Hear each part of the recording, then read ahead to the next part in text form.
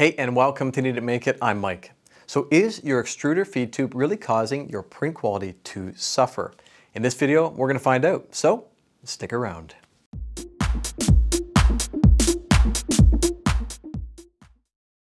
We know that there is friction between the filament and the tube, and these tubes are also constantly moving around and changing shape as well. So it is possible that the extruder is not able to consistently pull or push the filament through the tube, depending on how many bends there are and how tight those bends are as well.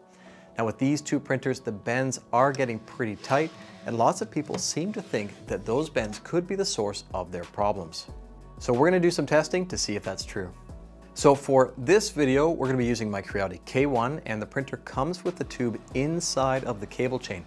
But I know most people seem to have removed it either because it restricts the cable chain movement too much or because they think that it causes the tube to bend too much as it comes into the extruder. Now before we get into the printer testing, why don't we have a look at what happens when we put the filament through a tube with no bends versus with bends. All right, so here we have our really fancy test setup. So this is the same length of tube that's on the K1 printer, and it's the exact same outside diameter and the same inside diameter as well. This is just PTFE tubing or Teflon tubing. This is not the same as a Bowden style setup. Those tubes actually hug the filament much tighter. And so I have ABS loaded in there right now, but I also have a PLA version and I have a PETG version as well. And I've just heated the end and I've created this little loop so that we can hook onto it.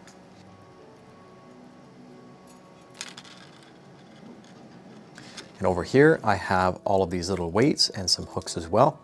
So what I'd like to do is load this up with weight until it just starts to move and has a continuous movement as well.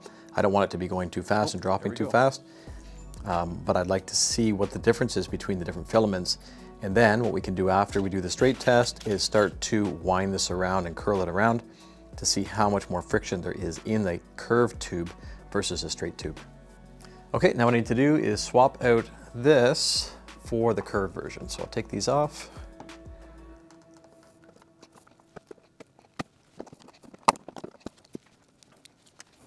And now I have this little guy that I created, and this will allow me to feed that tube through there and create the radius that we want.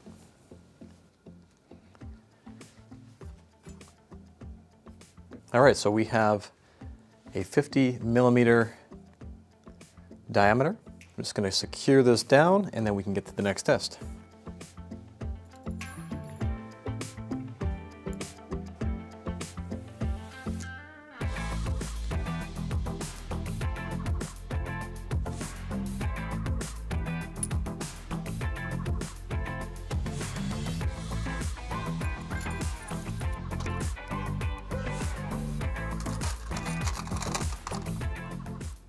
So what I'd like to do now is tighten this up just a little bit more to try and reproduce what would happen in the worst case scenario inside of the printer. Okay, so we have about a 40 millimeter diameter. Let's go ahead and get that same testing done.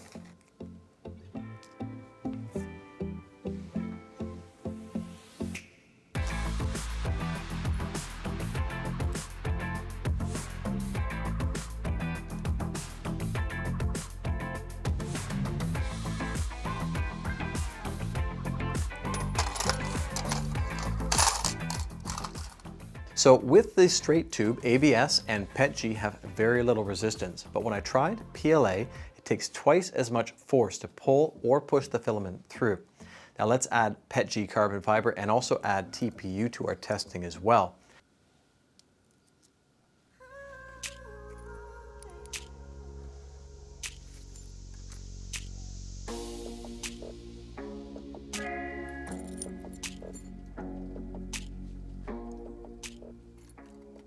PETG carbon fiber is quite stiff, very much like PLA filament, and TPU is the complete opposite, and that really shows in our test results.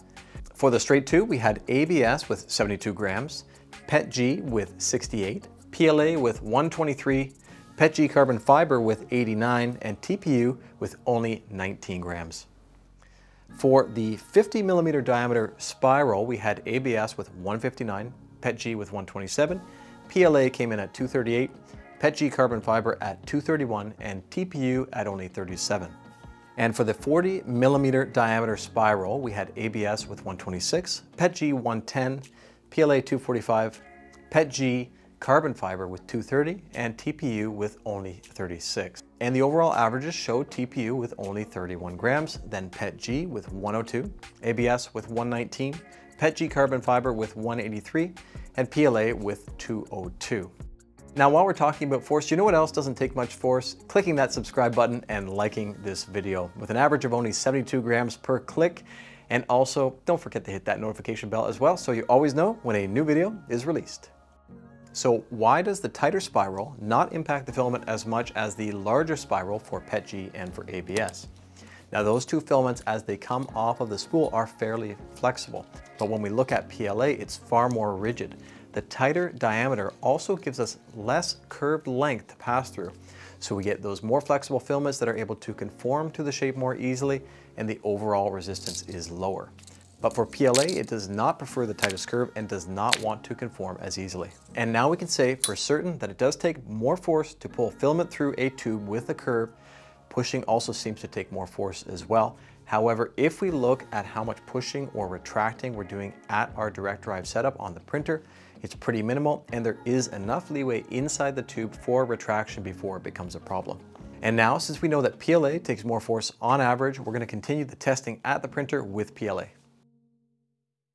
So the first test that I ran was my standard setup. I have the tube outside of the cable chain, and the tube can kind of move around free without too many restrictions.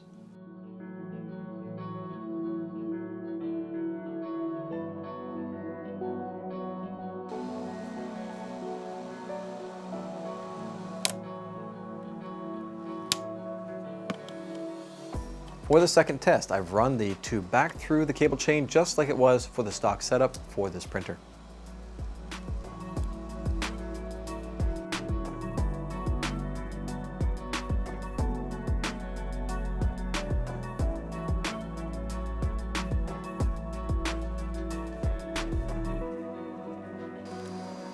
And for the third test, I've added a 50mm spiral onto the tube just like our testing earlier.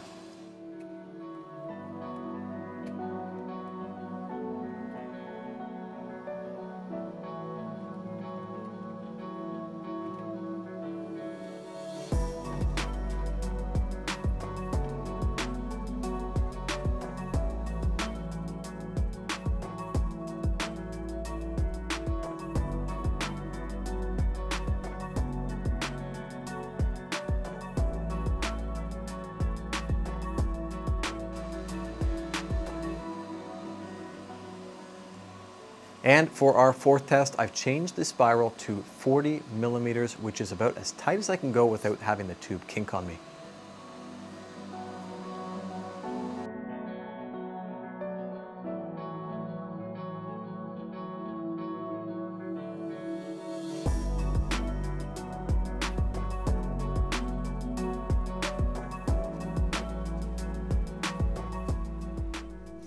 Okay, so first up I have painted the samples. I've taken one from each that I thought was best representative.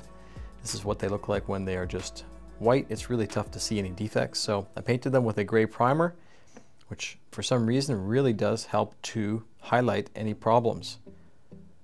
And of course they are numbered as well.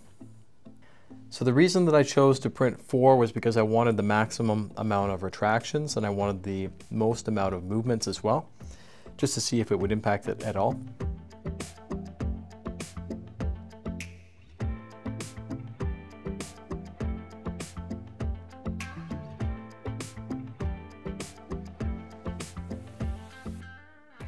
I managed to find the section that matches on each of these prints. And if we compare them, I would say that there is no discernible difference between them.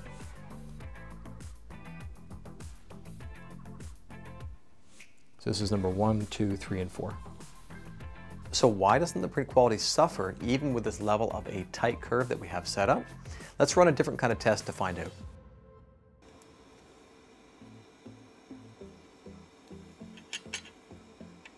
I've set up this crane scale above the printer, and I've used this electrical tape to secure a double strand of TPU filament to the end of some PLA filament. And then if we extrude, we can see that the gears don't start to skip until around 10.5 pounds or 4.7 kilograms.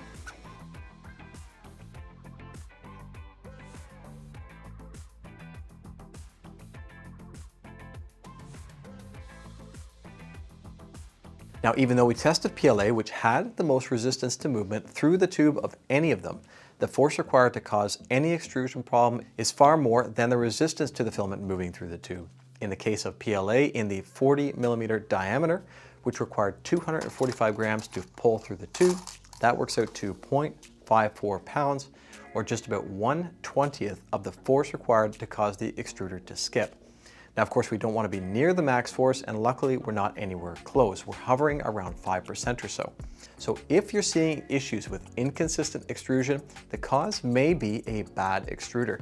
You're going to need to check to see if you're still running the first generation of extruders for your K1 or K1 Max. Older versions will have a non-magnetic backer plate, and the metal is also going to be quite shiny as well. The new ones are going to have a steel backer plate, and it's got a matte finish.